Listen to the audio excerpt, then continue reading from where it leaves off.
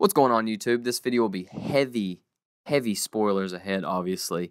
We're going to kind of talk about and have a discussion about Alien Covenant since I've let it sit for a little while, and I've had more time to think about it and process a little bit more. So let's get going. The beginning was a bit disjointed and kind of slow. Like, you're kind of feeling like, okay, where are we going? What are we doing? And the characters, I think it had more to do with the characters and more of the stuff leading up to them before they even get to the planet. Before getting the transmission, you're kind of sitting there thinking, okay, this is kind of fucking boring. This is, nothing's happening. I'm not getting into any of the characters. I don't even know who I'm supposed to be kind of following here. The movie kind of gets its footing in the second and third act. It's very, like I said, it's choppy at the beginning, but it does lead up to that, and you do see a little bit more of what you want to see in an Alien movie. It's a little bit more entertaining, and you get a little bit more invested in it. But I will say with that, once they get to the planet, I didn't like the idea of David being this. I like the idea of him being like a god character, but he was very vague the way he acted. So it's like, why wouldn't they start thinking, okay, what the hell's wrong with this guy? Why is he walking around with long hair, with a big trench coat, robe, and not giving any answers or explaining much? But later on, you do get a lot of explanation from him, so I guess that's a pass. It's just a little gripe that I have for when they first come in contact with David.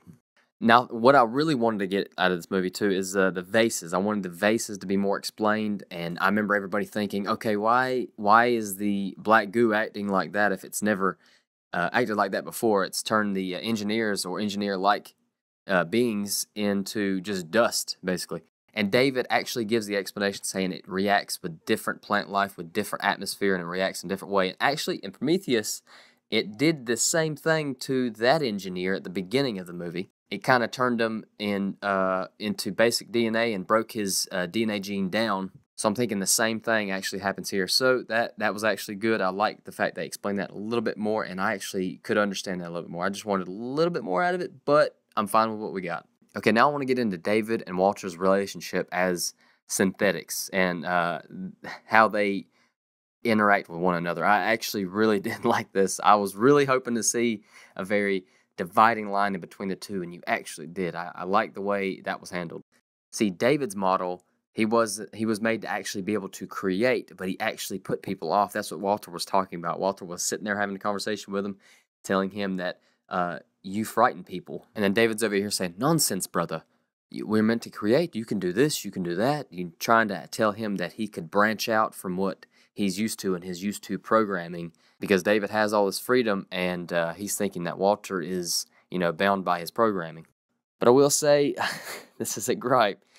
David's outgoing character, I like outgoing characters. I really do. James McAvoy's another one, and for Michael Fassbender, he's perfect at what he does. But the kissing Walter thing, I wasn't really into that. I don't know if anybody else was, but I didn't really. I don't know. It kind of took me out a little bit. Okay, but when finally David and Walter actually fucking have a Terminator T-1000, T-800 smackdown, it is fucking awesome. They were very equal in strength, and I like that how David, gave him a good hit, and he thought he was down, and then Walter stood back and says, "There have been upgrades." David's like, shit. Damn, David hit him so hard in the neck, he seized up to like a fetal, some type of weird legs cross position with his mouth open. It was just fucking odd looking, but yet entertaining to see them fight. It was awesome. That was one of the major parts of the movie that was glorious and was worth the price of admission. And then they had to come up with one of those scenes to where you're like, okay, somebody's about to die, and then one synthetic will walk out of here. And it ended up being David. Yep, David paraded around like Walter, changed his voice to act more sophisticated and more upgraded, and paraded around like Walter, and ended up getting back on the ship with the rest of the crew. The motherfucker even cut his hand off to match Walter's.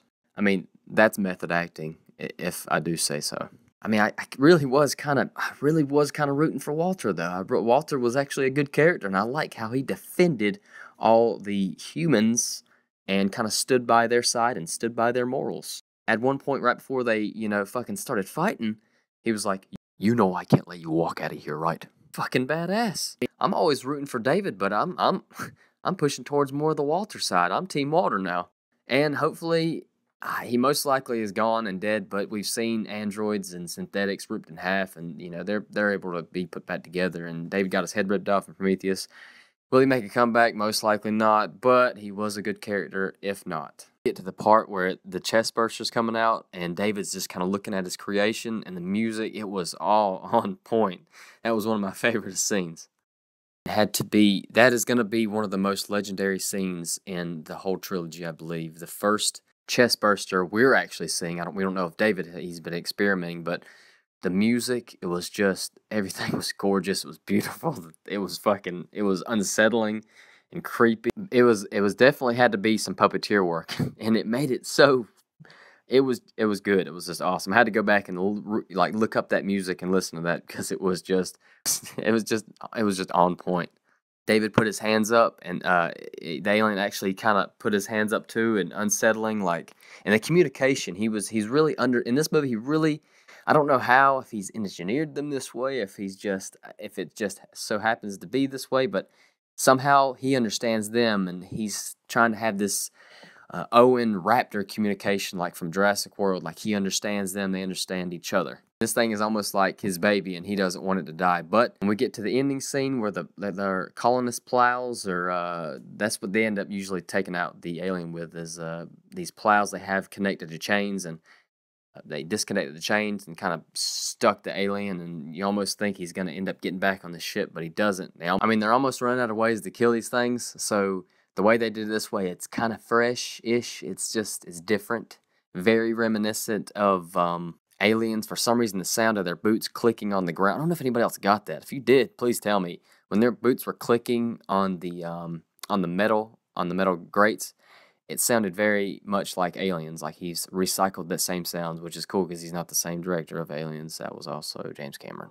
But overall, very much enjoyed the movie. I don't want to give any negative or vague reactions. I did enjoy it. The beginning was iffy.